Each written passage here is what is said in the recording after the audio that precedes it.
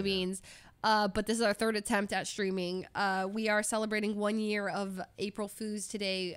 Even though I'm taking a small break from GTA right now, we can still reminisce in the year of GTA that has been kind of crazy. Just a journey. Prior to this, by the way, prior to like joining the server, I had no desire. Like I really didn't want to play at all. 2.0, I was asked to play. And I think I was watching and I heard about the kind of a lot of people playing on it. I was watching Ashlyn play Brenda the receptionist. I watched Eugene play Vader and Pokey play a little bit. But I didn't have any interest in joining at all. Like zero, nada, nilch. It just seemed very out of my comfort zone and something that, like, why would I don't know. It just seemed like something I wouldn't, it just seemed hard and scary. And like, why would I want to do that? I don't know.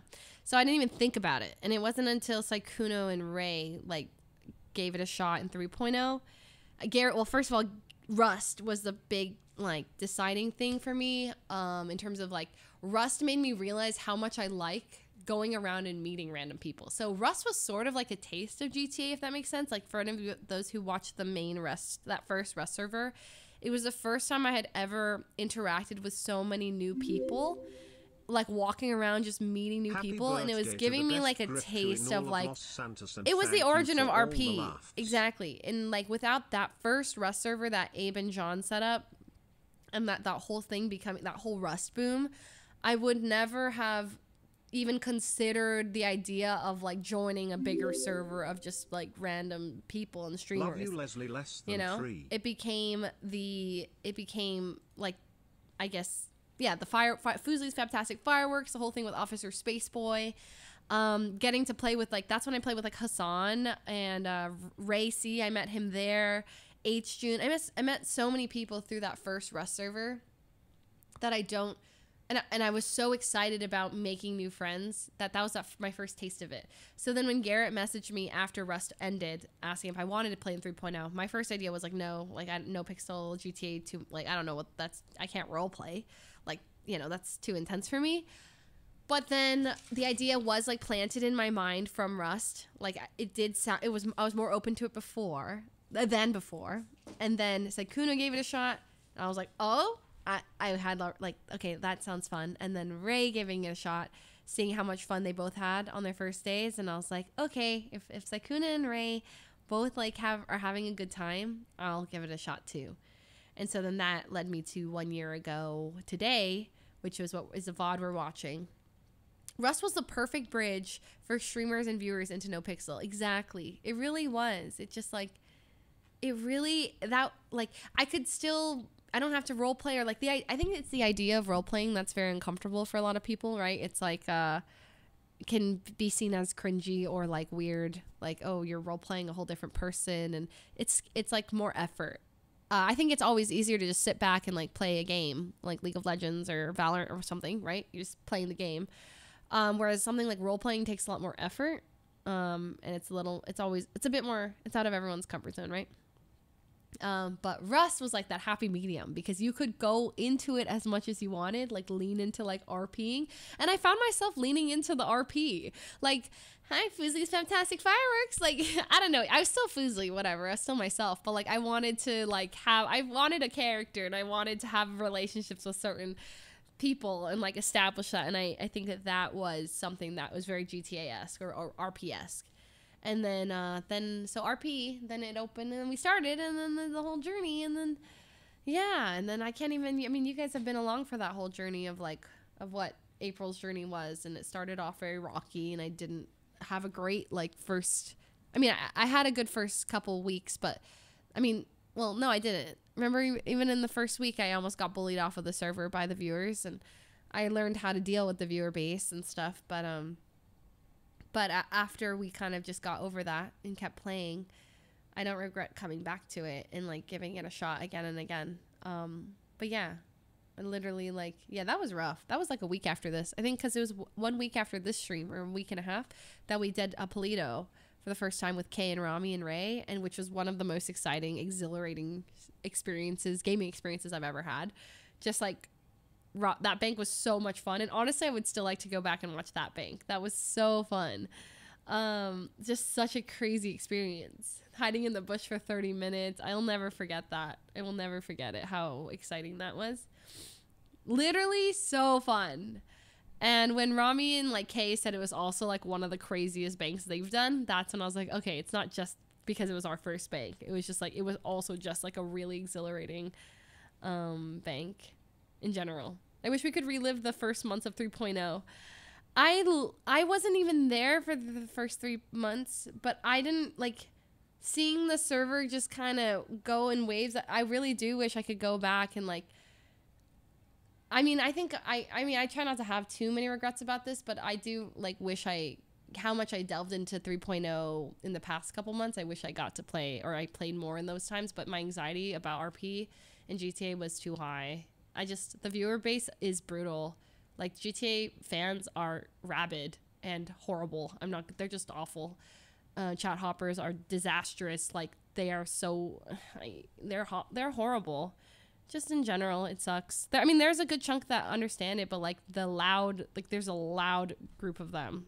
There's so many of them that are awful, and they like actively ruin like the RP experience for the whole server, which is enough to push people off the server. It sucks. It does. It really sucks. And so that part sucks. And so I think that's why I took a lot of breaks. Just feeling like bad after a lot of streams, but then there's so many streams where I felt amazing, which is what ultimately led me to my addiction, and RP has been like so it got worse in 3.0. I wasn't there for 2.0, but obviously it got worse in 3.0 because it exploded.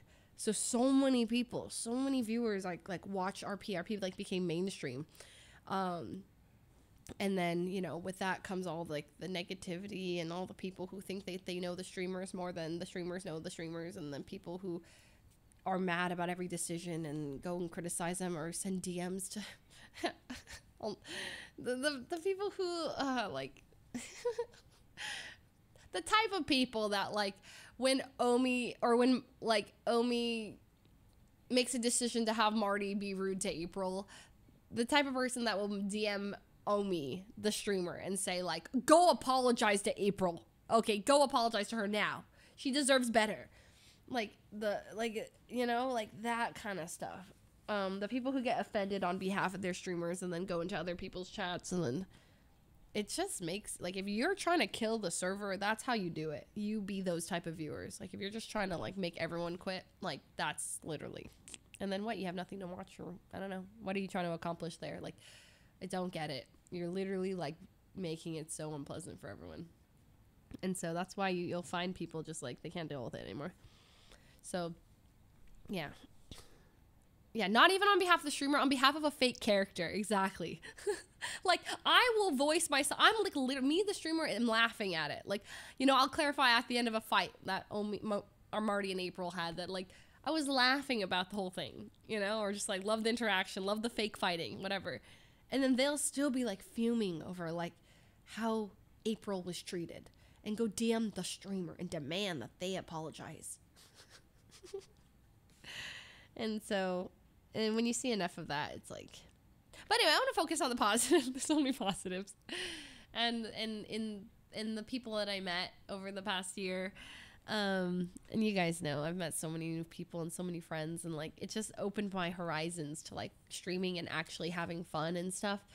I've had so much fun. Like streaming just became like, it just consumed me, and I think that it's very apparent, and just like how you guys can just see it, even Eric I know, and that's why it sucks. It's like in RP, like people just can't separate it, they can't separate it. And so it's almost like you can't have any kind of negative interaction with anyone in RP, almost, even if like all sides are having a good time.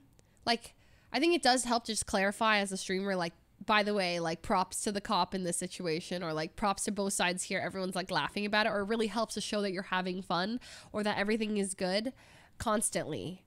Because if people see like the streamer is like upset in the moment over getting arrested or whatever, then they're like, okay, this cop sucks.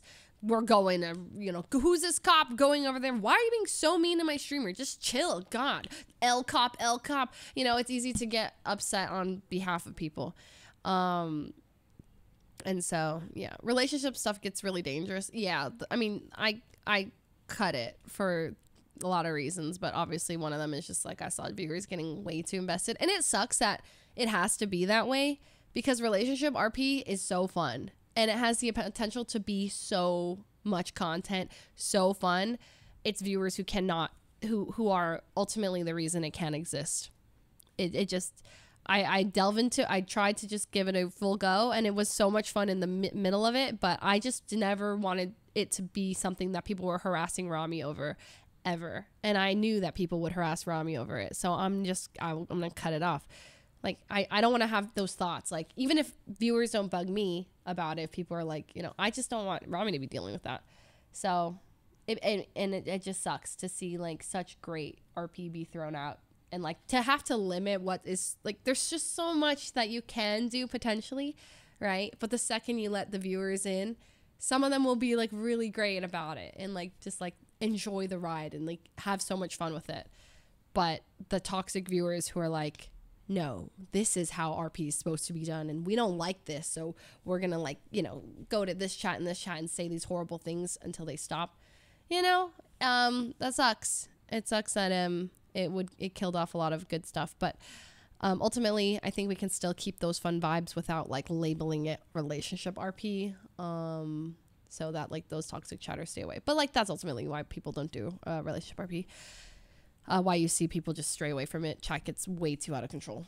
That and like war RP, I mean, yeah, people just this is ultimately why you'll see a lot of people just stray away from like conflict RP, because chat, which is like what makes a server, what makes things so great.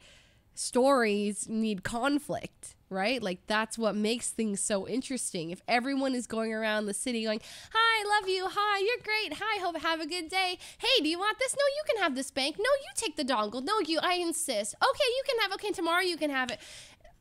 No one's getting mad at each other, but like it doesn't make any sense. And everyone's like, wow, everyone's so nice and this is so boring, and everyone's just friends, and everyone's just like no one's gonna complain, but also no one's gonna watch.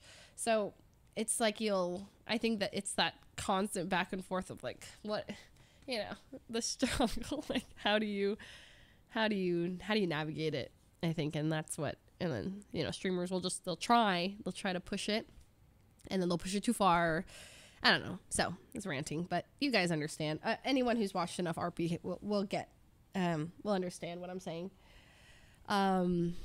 So yeah, anyway, RP's been great, but you understand why we take breaks. You understand why we need breaks. And